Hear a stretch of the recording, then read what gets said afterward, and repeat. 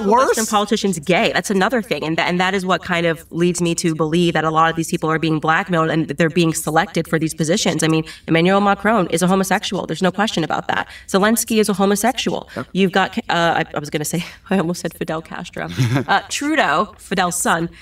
You got Trudeau, he's a homosexual. Yep. Barack Obama was a homosexual. Yep. And then finally, when we get in the West, a president who's definitely not a homosexual, Donald Trump, they just freak out. They completely lose their minds. This guy cannot be president. He's not allowed to be president because there's no aspect of the most extreme form of blackmail, which is like, if we know that you have engaged in pedophilia, that you've been involved in any of these weird sexual scenarios, we can control you in office. Yeah. And there's